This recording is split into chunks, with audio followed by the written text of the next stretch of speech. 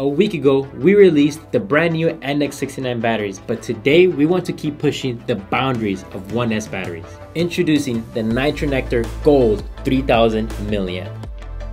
We have always been fascinated by the idea of 1S 18650 builds.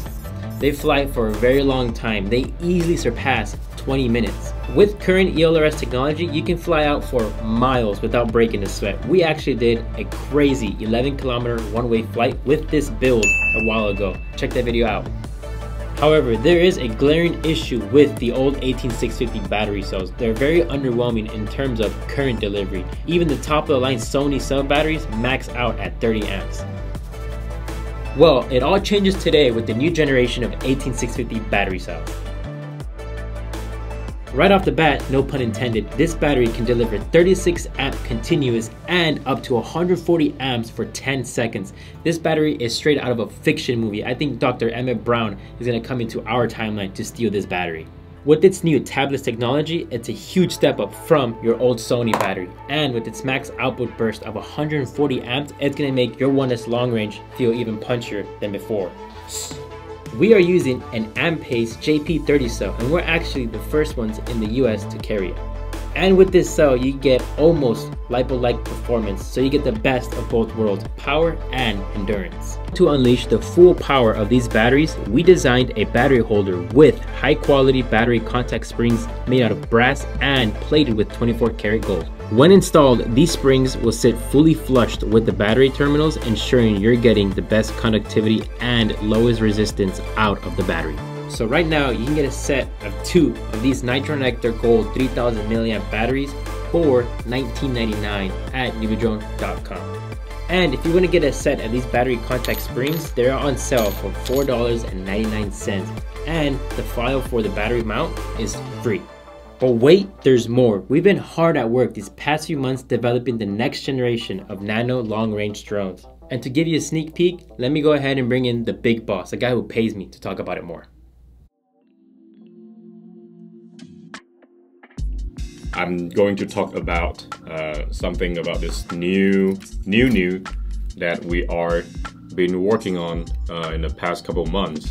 So since the last time Alex and Caesar, they make this long-range drone. It's a 3-inch, right? 3-inch, and it's using the Hummingbird V4. I mean, the Hummingbird V4 for Whoop, it's pretty good. The MOSFET can hold up very well, but with this motor, if we want to unleash all the power from this Nitro Nectar Gold, it's not enough. So when we do the test with this battery, this drone cannot pull even like 25 amps.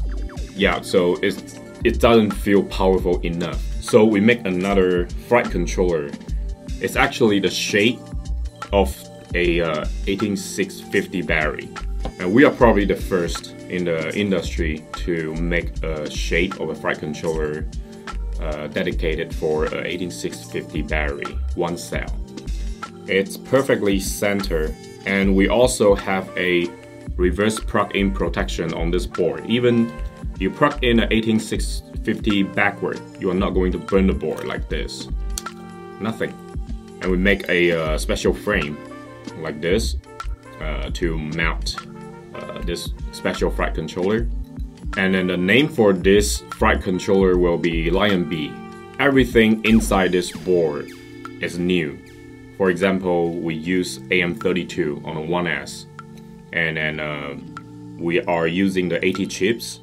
The ELRS is SPI base. On this ESC, we use dual end channel, so it can go up to 20 amps per each channel. I was literally just doing freestyle with this drone, and it's so fun because you have the power and you also have the flight time. It can handle a 1-cell battery power as low as 1.8 volt. It's because we want to have the stable 5 volt to support the VTX power. This type of battery, the cutoff voltage is around like 2.3 or 2.4. So when it gets too low, the whole system can still operating normally. This is the purpose why we designed it to be able to work around like 2 volt, even 2 volt or like 1.8, you can still working. The VTX power, we are trying to make it a little bit powerful on this prototype. It's around like 800 milliwatts. Okay, so if you guys want to build this one, we have all the part and you can check out on our website. If you are interested to this one, leave us a comment and we will see how many people are really want to try it. And if there is enough demand, we will definitely make this for you guys. So that's it for today's video. Thank you for watching and I will see you in the next video.